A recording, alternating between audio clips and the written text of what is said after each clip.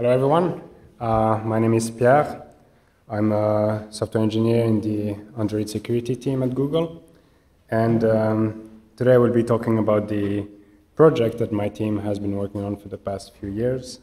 And I will focus a bit more on the bits I've worked on. So, what's that project? So this project is called the Android Virtualization Framework. And I will start with a bit of giving you the context for why we have AVF. So this is sort of operating systems 101. So you have processes running on a kernel, and Android pretty much looks like this to the Android kernel. So apps, system services, HALs, all of those things are processes, and including third-party applications. And if there is some vulnerability in the Android kernel, and those exist, a process could take advantage of this vulnerability, take control of the kernel, and if it gains control of the kernel, there's privileged escalation, and you can spy on other apps and basically have access to all of the data that is available on the device, and so user data and user privacy are compromised at that point.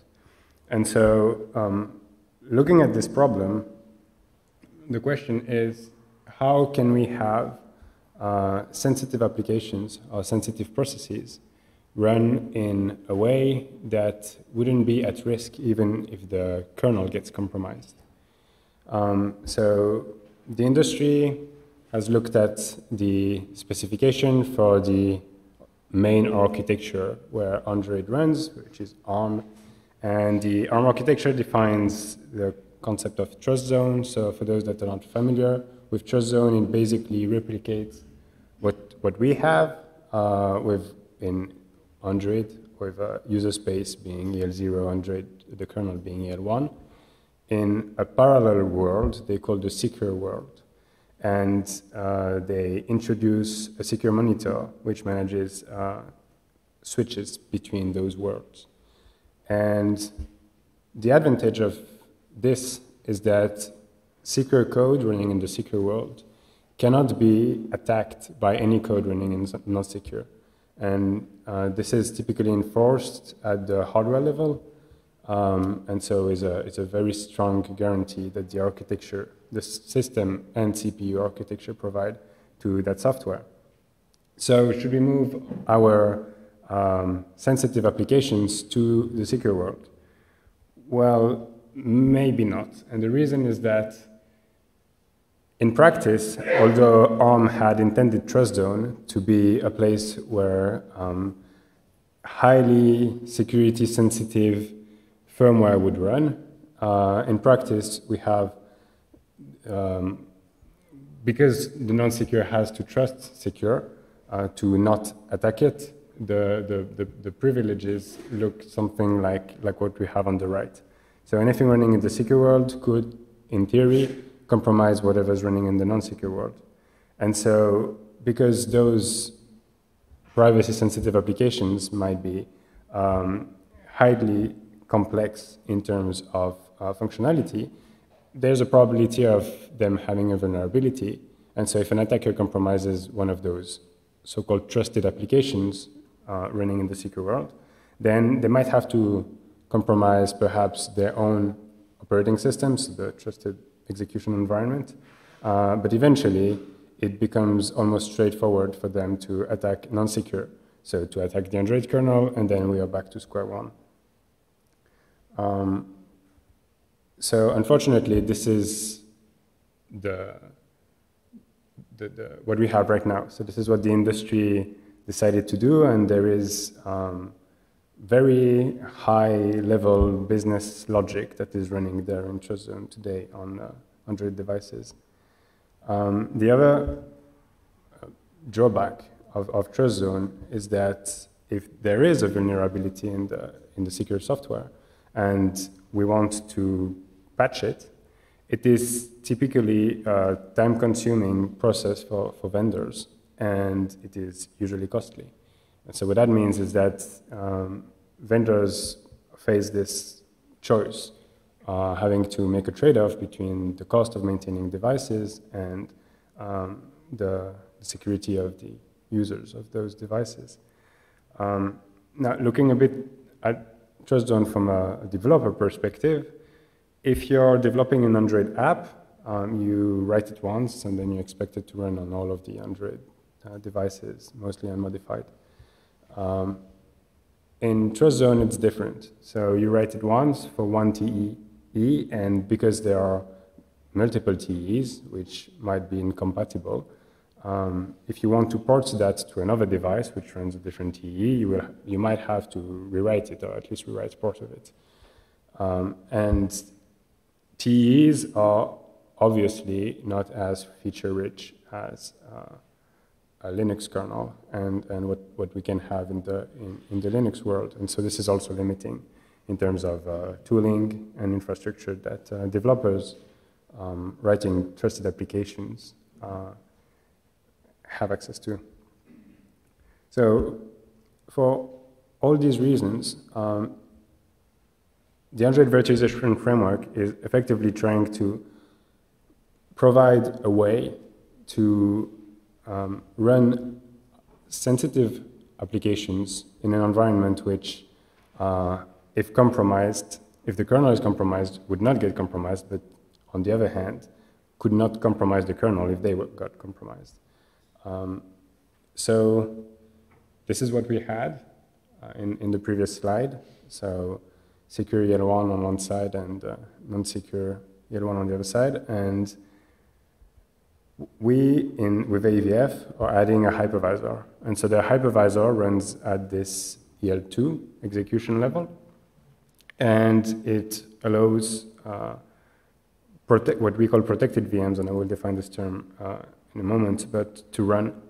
And so then those sensitive applications can run inside of those protected VMs. And so in the same way as with TrustZone, if the Android kernel gets compromised, because the hypervisor is enforcing this separation between the Android, which we call the host, and those protected VMs, then it cannot attack the sensitive payloads that are running inside of the protected VMs.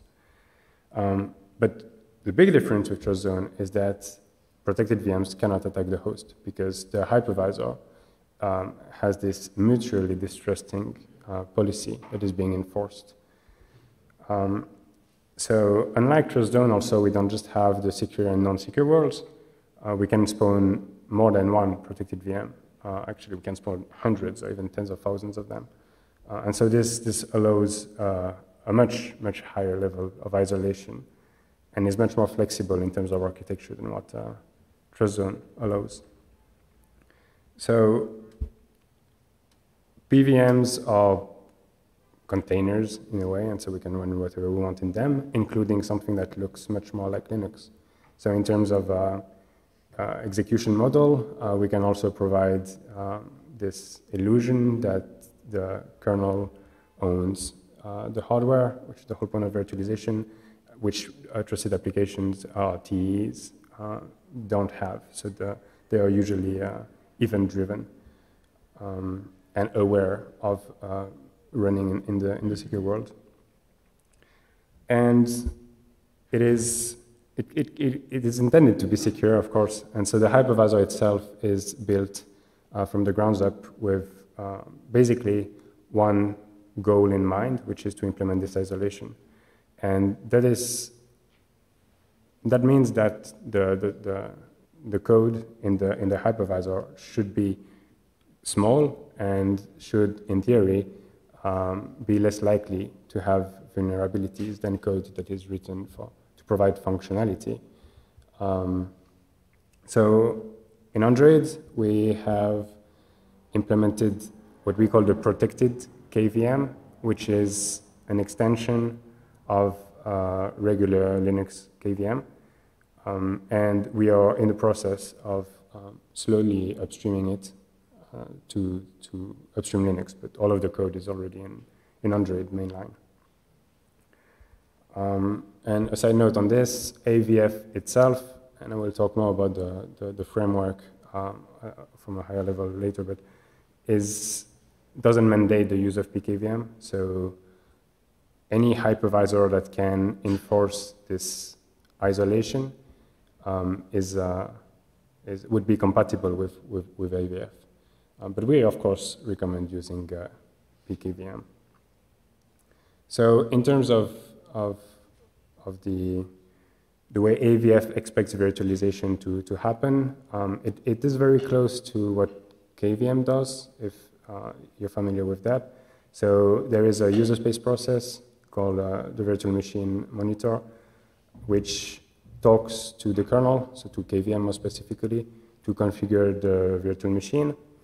And then the virtual machine becomes basically user space code to the kernel scheduler, and it gets schedules in and out the VMs.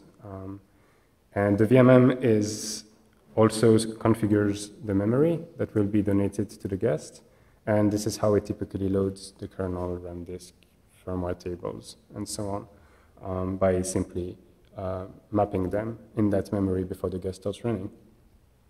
So with PKVM, we simply extend this model.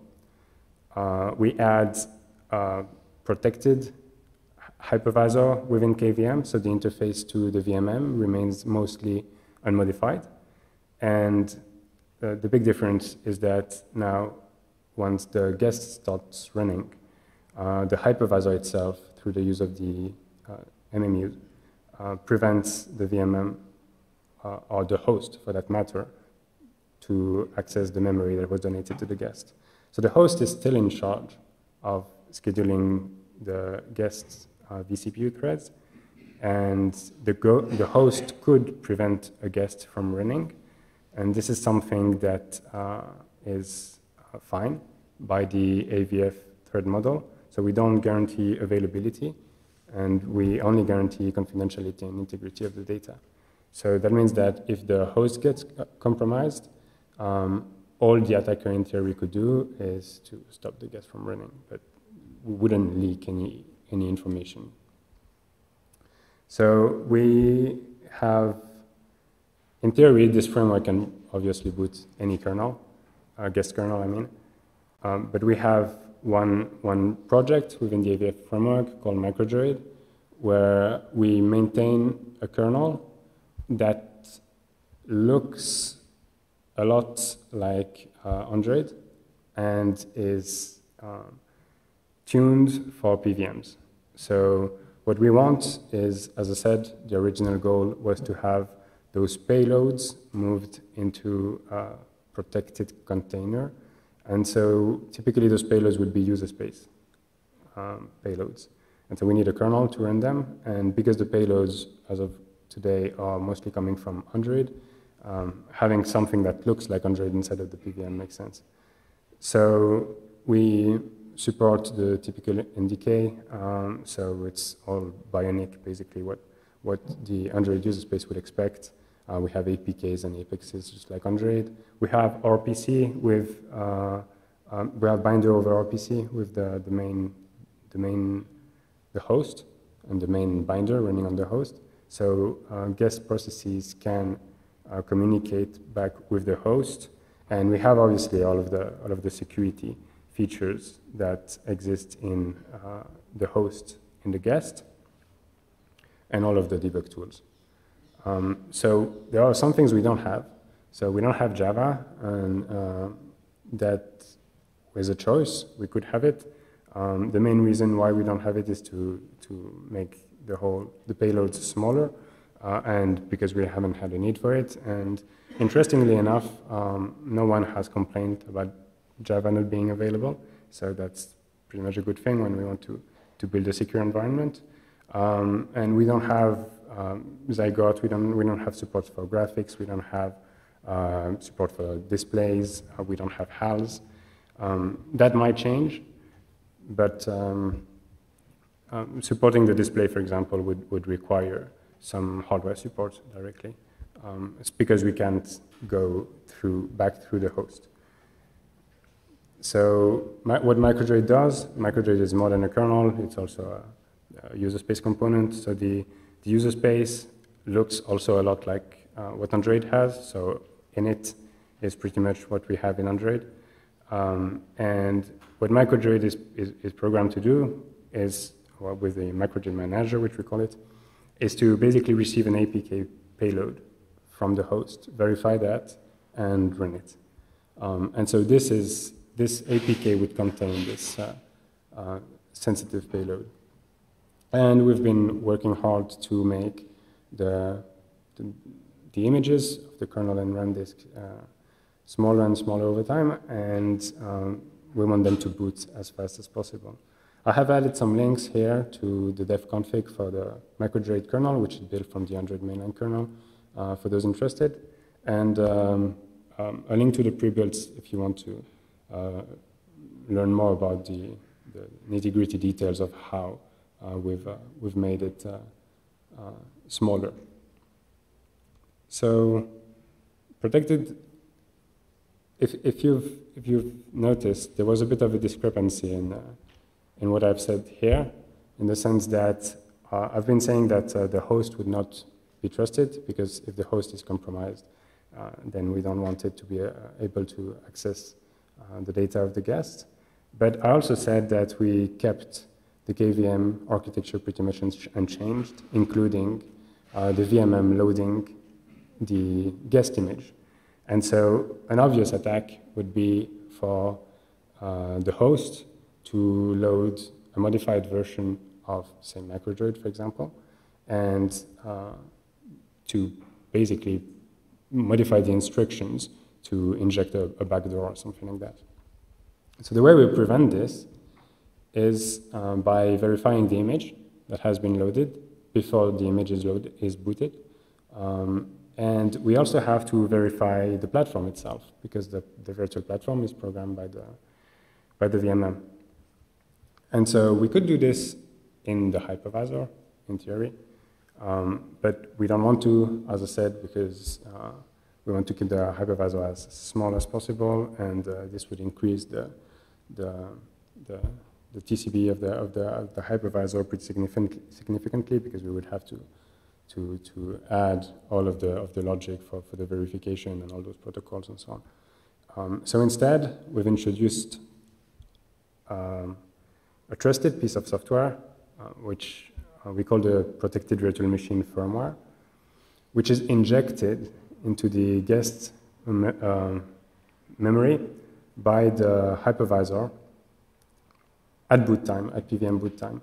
So when the VMM tells the KVM kernel that the guest can run for the first time, then all of the memory that was assigned to the guest is transferred in terms of ownership.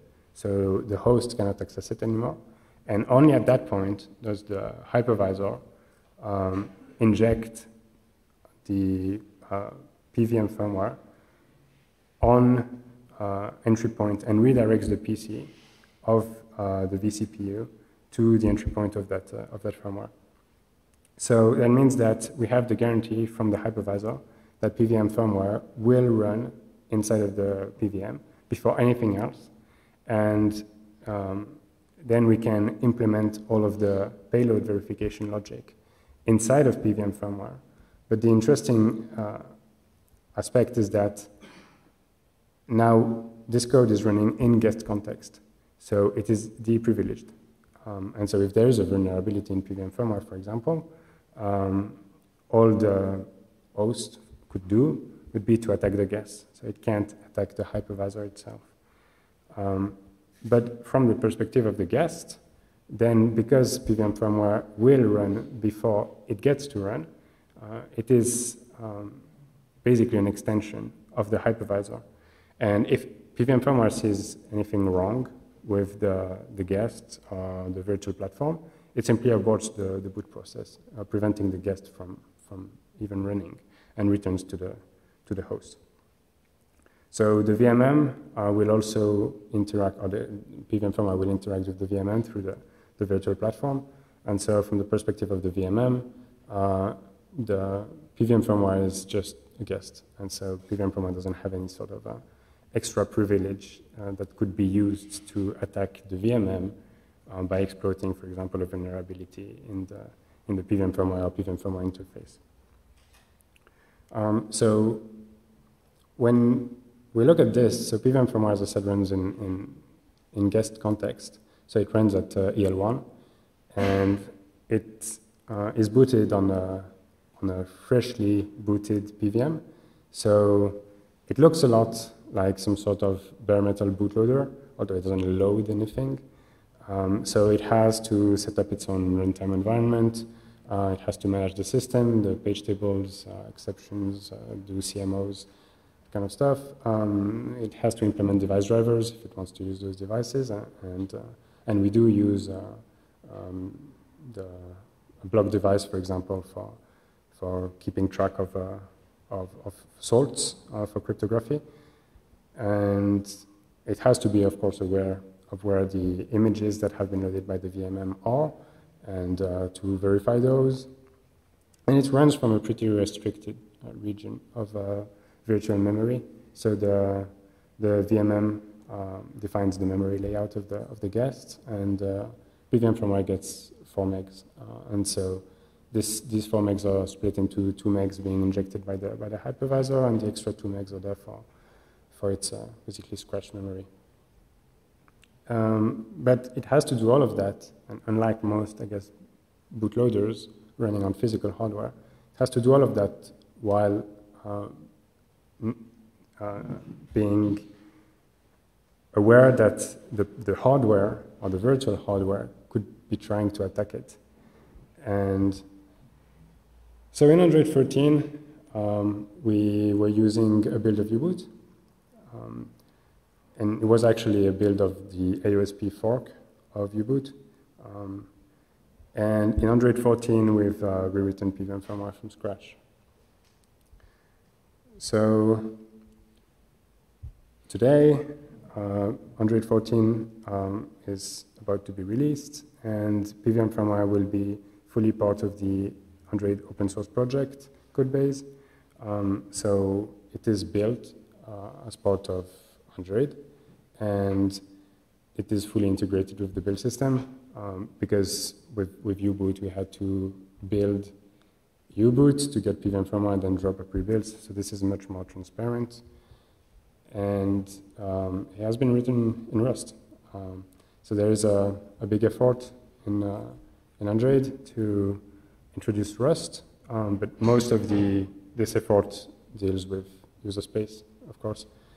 And this was a good opportunity to try out Rust in an embedded environment, so baremetal in a sense, although it isn't really baremetal. But so this was an interesting experiment, and we contributed beyond Android to the Rust ecosystem. So we created 2 crates, which we published on crates.io. So the first one is for managing page tables in AR64, and the second one is for using the SMC interface, which is an ARM standard interface for talking to either the hypervisor in our case or the secure monitor. And we have extended the most popular, I guess, Vert.io implementation by modifying it so that it was compatible with the AVF threat model, because typically Vert.io implementations trust the Vert.io backend with the memory that's being shared, but in our case, well, that's not the case. So we had to modify it so that the driver itself doesn't trust the device. And we still have some C code in there and some C++ code, mostly for fairly mature libraries. So we have to deal with the device tree of the guest when we verify the platform. So we'll use libfdt for that. Then borrowing SSL for all of the crypto, and OpenDice is something I haven't mentioned, but which we can discuss, but is for cryptography, so and attestation. So basically, PVM firmware will provide to the guest a certificate that attests of the boot chain that goes from the guest all the way to the hypervisor, and it can even extend in theory to the ROM code of the device itself. And that means also that the guest is able to do cryptography with keys that were never touched by the host. So what are the next steps?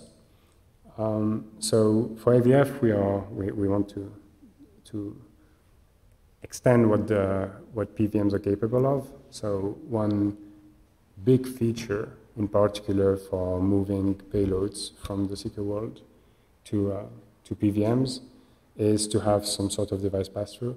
So being able to access the physical hardware directly from PVMs.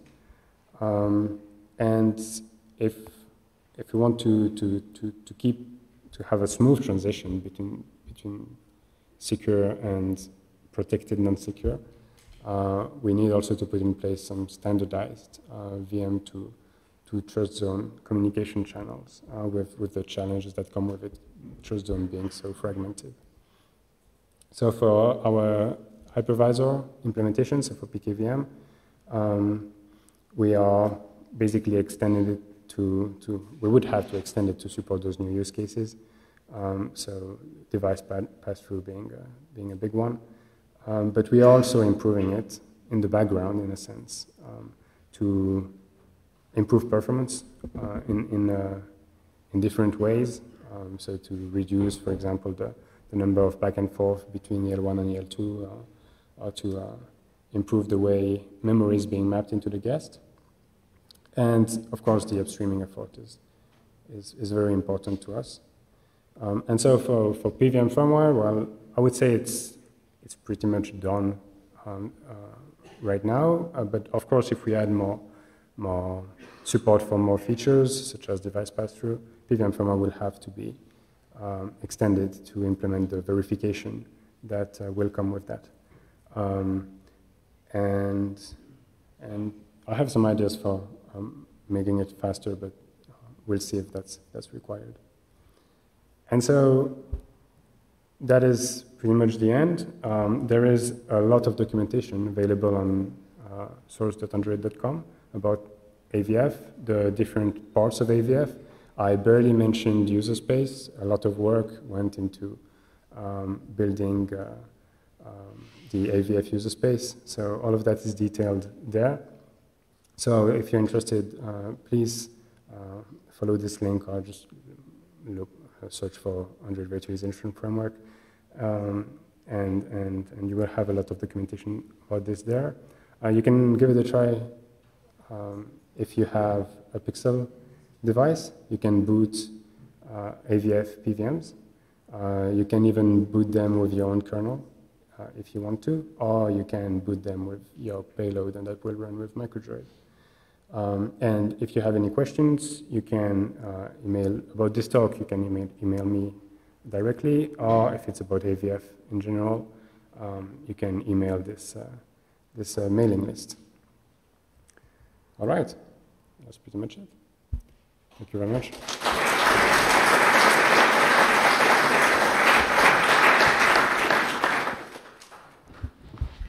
First of all, thanks for the subject. It was really interesting. Just a question regarding the PVM space. Is there any special communication between the PVM kernel and the main kernel?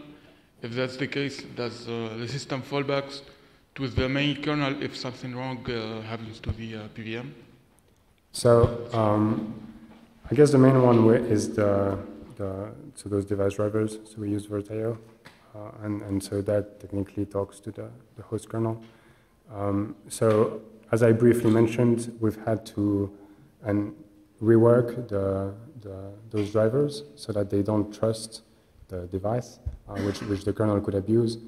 So those patches were merged in U-boot, because back then we were using U-boot for Android 13 and Linux last year.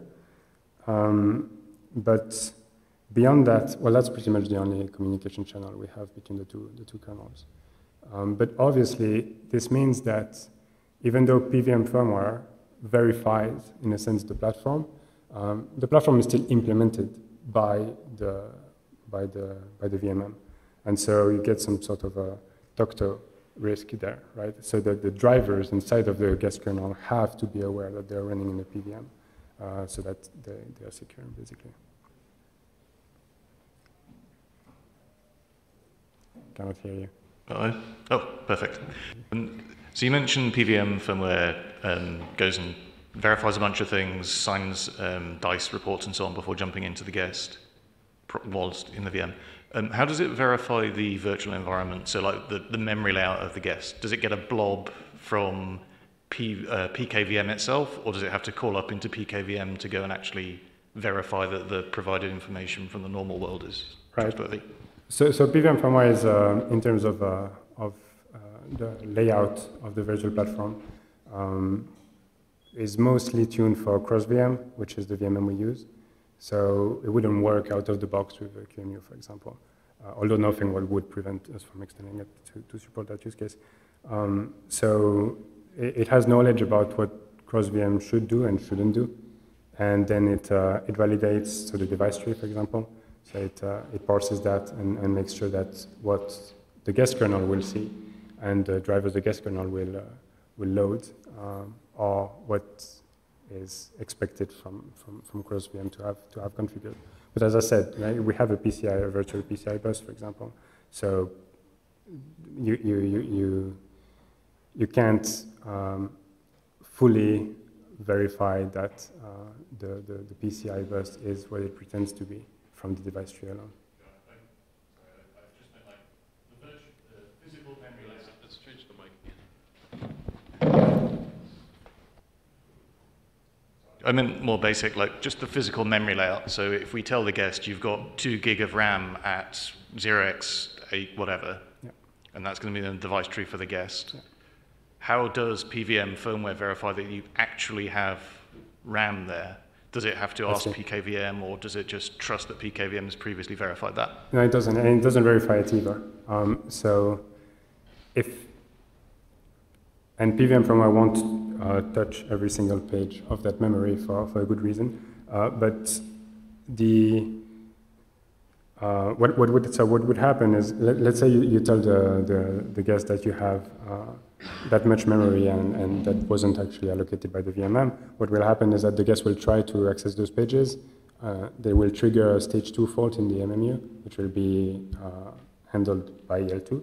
And the way EL2 handles it in PKVM, and that's different from regular KVM, is that it then injects a virtual exception in the guest to let it know that a default happened.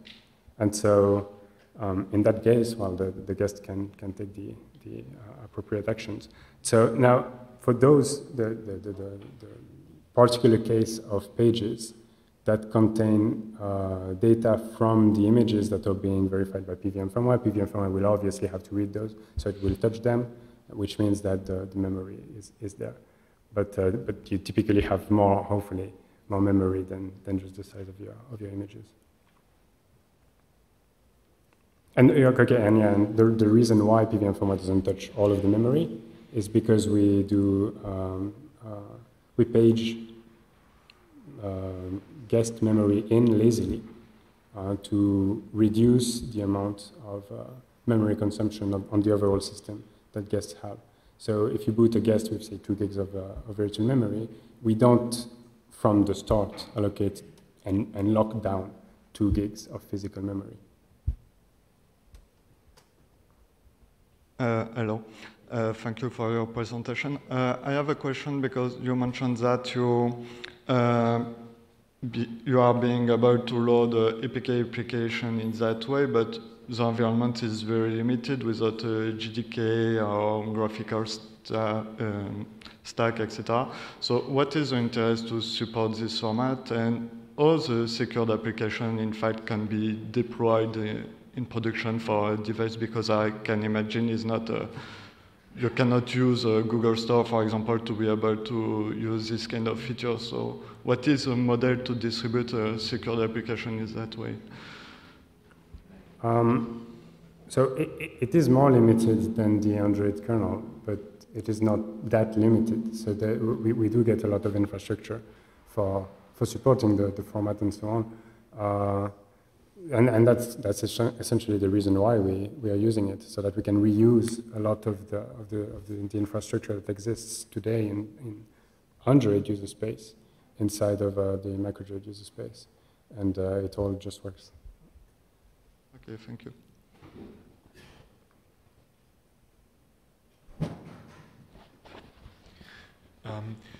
So you mentioned that it is usable on the Pixel phones with Android 14. So what do I need to do for that? Is it accessible to a phone not in developer mode from a normal APK? So actually, if you have a Pixel 6, you can flash a build which enables AVF. So AVF was not enabled by default on Pixel 6, but it shipped. And starting with Pixel 7, we started shipping AVF, which was enabled by default. So depending on the model you have, you would have to flash a particular build or not. So the permissions are not restricted in the Play Store. So no, they are. So you need to have root privilege to run those tests. Yeah. So you need to be in a debug mode. Could you give some examples for the kind of trusted applications that you would migrate into PKVM? Right. So this is really up to the owners of those trusted applications. And what we're building here is mostly an infrastructure. So we don't necessarily have one particular use case we are targeting, but I don't know if you've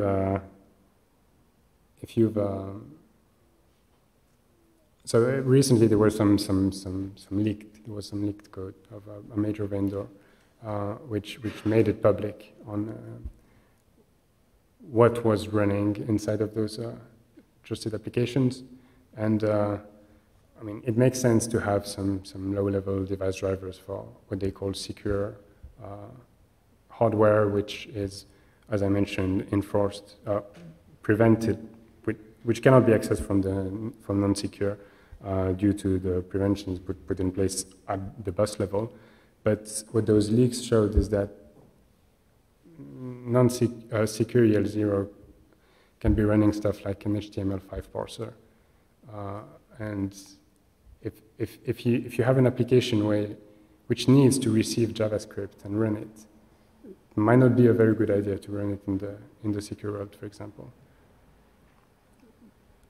Okay, thank you. What I was wondering about, because the usual case, at least what I have seen for trust application, is that you have access to some secrets that's only available in the trust zone, but when you move it into a PKVM, you are not, you can get, you can get to the secret if you have a vulnerability in EL2 instead of having to have a vulnerability in the secure monitor and in Opti. Exactly. So if you want to move that kind of use case, you have two options. Basically, you rework the hardware so that you don't have this secure, non-secure access permission anymore, and therefore you can access it from a PVM, which means that you can also access it from EL2 if it gets compromised, as you said. The other option is you keep that in place, so only secure can access it, and you really limit the amount of code you have in secure world to accessing the hardware. And then you expose some sort of service, and this is one of the things I mentioned on this slide, to PVMs, and this is where attestation comes into the picture, where the service running inside of the secure world would be this tiny firmware which accesses the hardware and exposes the service and checks the certificates. And then all of the higher level business logic would run inside of the PVM. Thank you.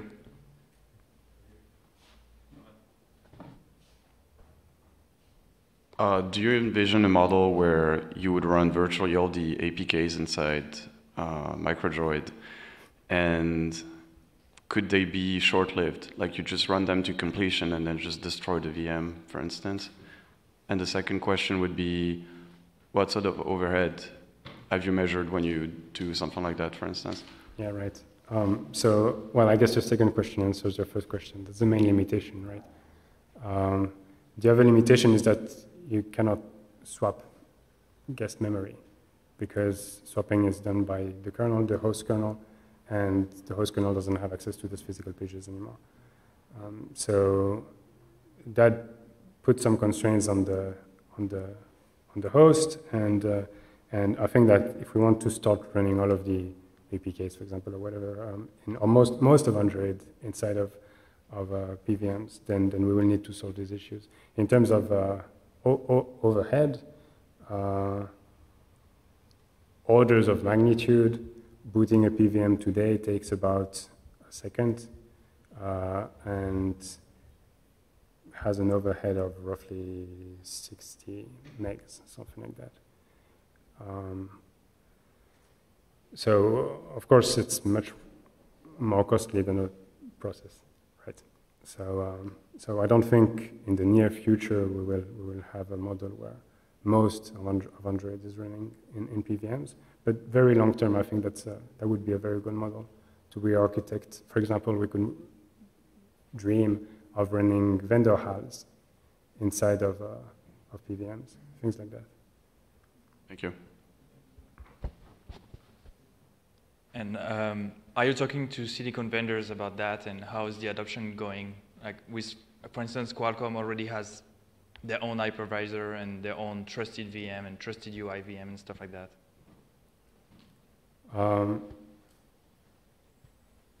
So, yes, we are, of course, and we are talking with them. And as I mentioned, AVF doesn't mandate using PKVM as a hypervisor, and this is one of the main reasons. So Qualcomm, if they want to, allowed to use their own hypervisor there, as long as it implements the features that AVF expects from the AVF hypervisor.